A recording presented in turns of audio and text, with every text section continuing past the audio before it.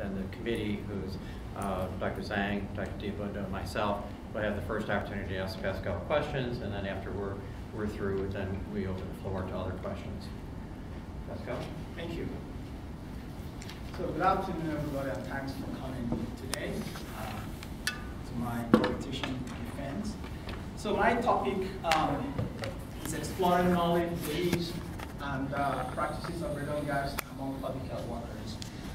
But before I go, I actually did this study, or interested in how I got interested in doing this study.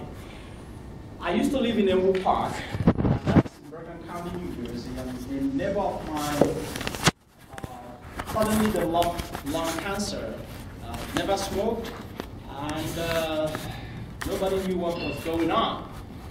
So it happened that that area in Nwako Park was built in the 50s by the Army Corps of Engineers. So it didn't have a basement. Everything was up above ground. But some families decided to dig the basement just to add value to the house and to have more space in the house. So they were one of those families, and it happened that while they dug the basement up and had good life for some years, that basement was actually killing them in the house. So they had radon. So what is radon? Radon is a radioactive, invisible, odorless, and naturally occurring gas, and it comes from the soil and rock. So the US EPA have a radon action level, which is 4 picocurie per liter of air. But actually, there's no safe level of radon.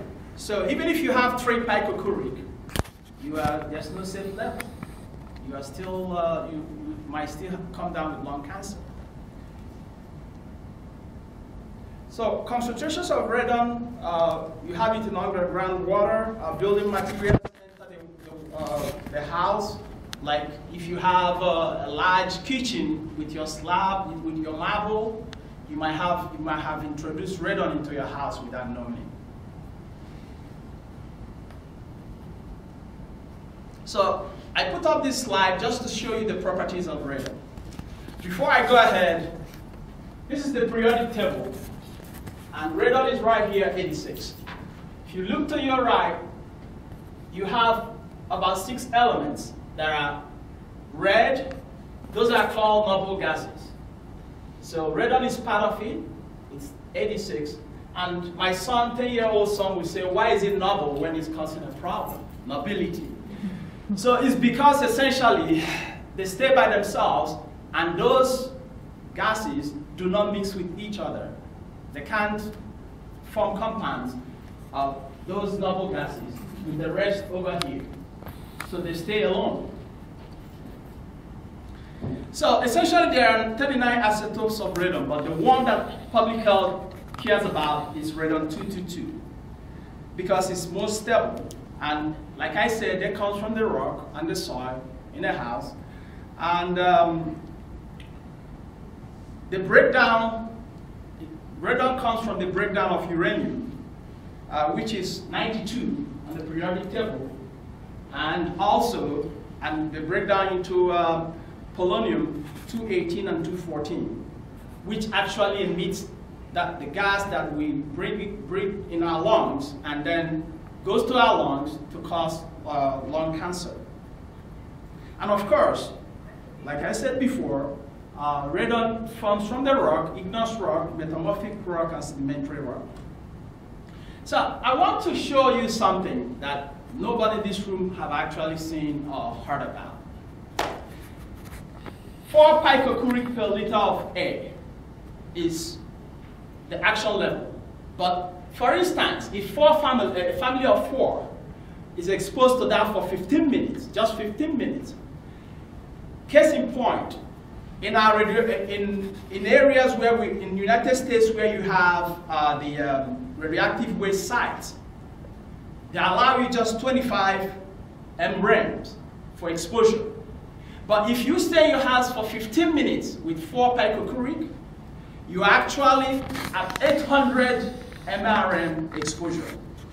So if you go to the fence of a radioactive waste material site and stay for 15 minutes, remember that they check that fence, the parameter around the fence, every 15 minutes to see that it's 25 or less mrem.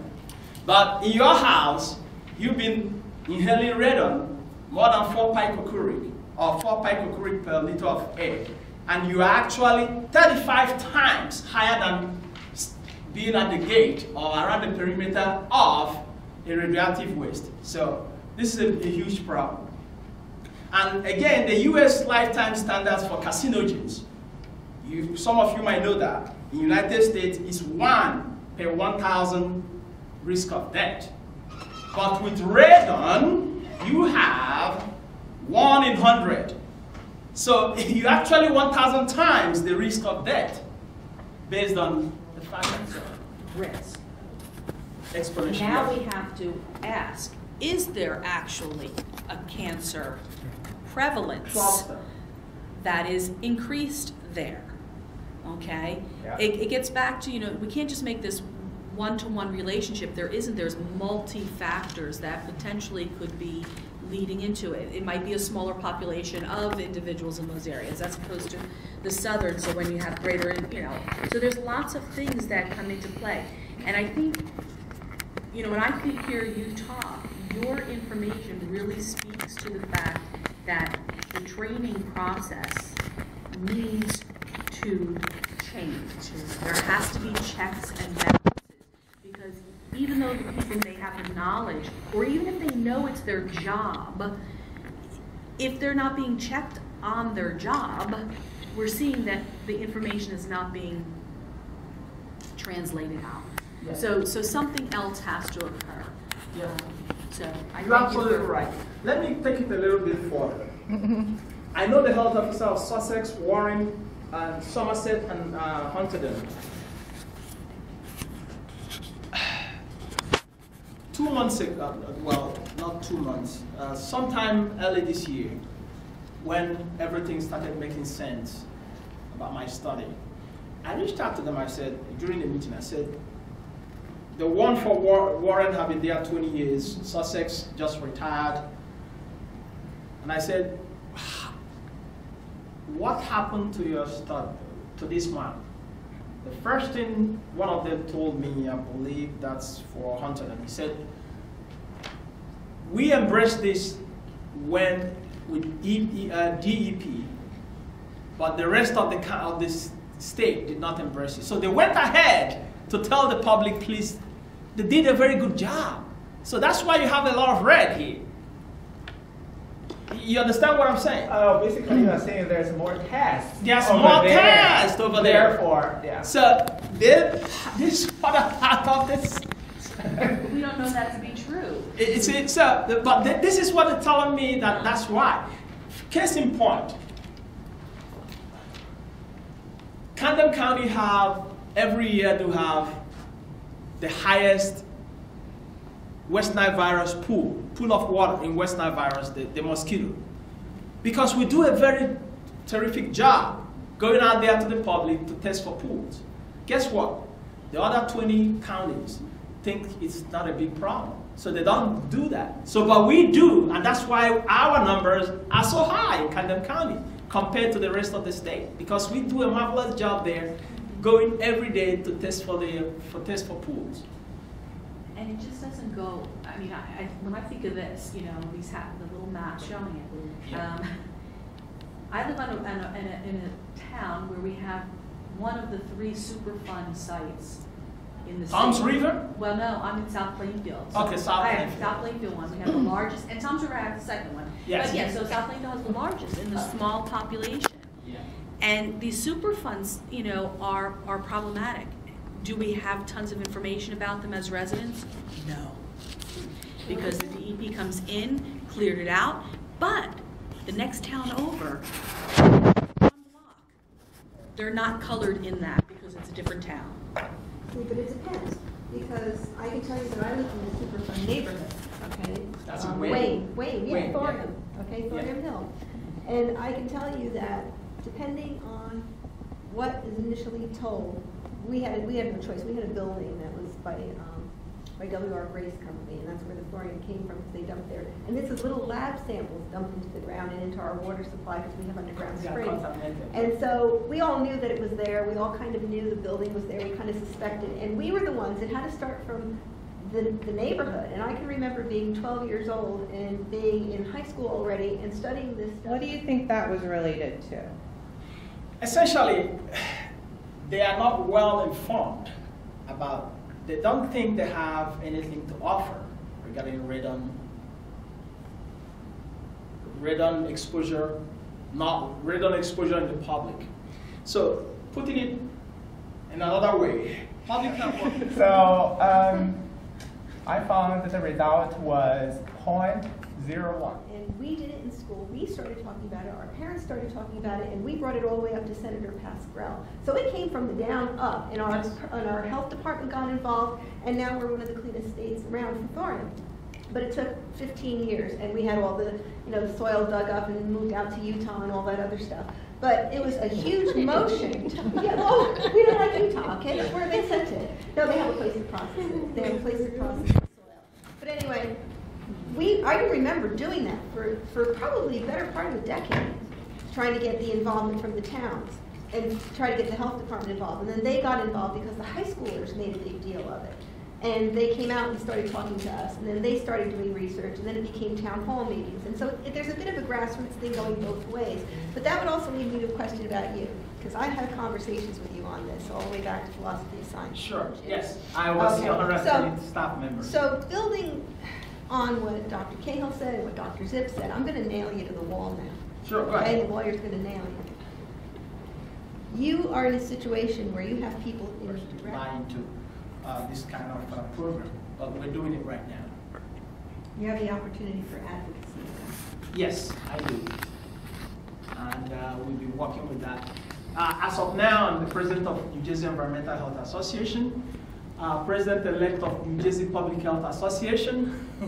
I'm on the board of so many New Jersey health-related programs.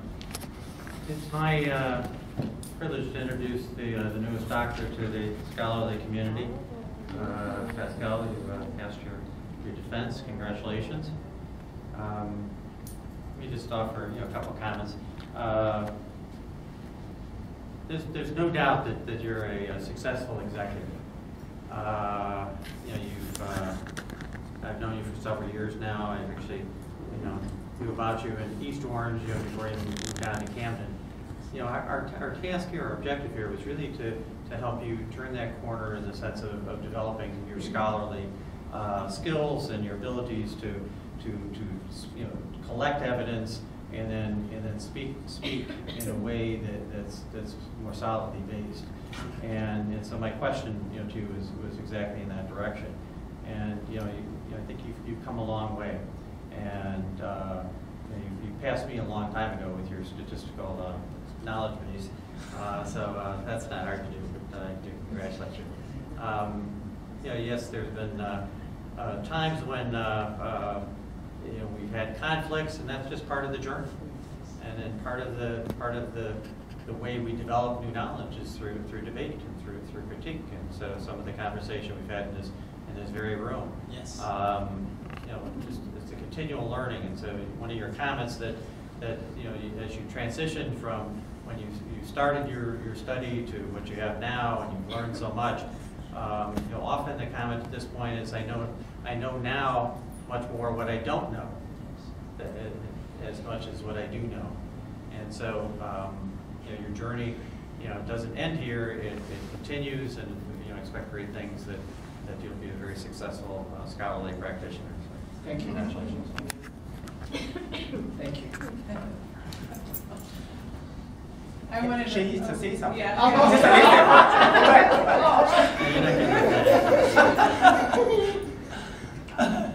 wanted to thank you for your service in public health, and I was reminded of the reason why we went into public health in the first place.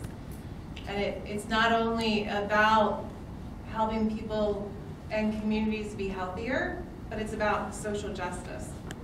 And you remember that always, because you're always talking about how this can lead to bigger change.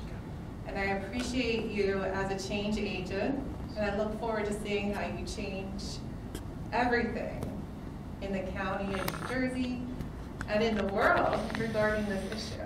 So thank you so much for asking the difficult questions. Thank you. Pascal, and you said the smile is contagious.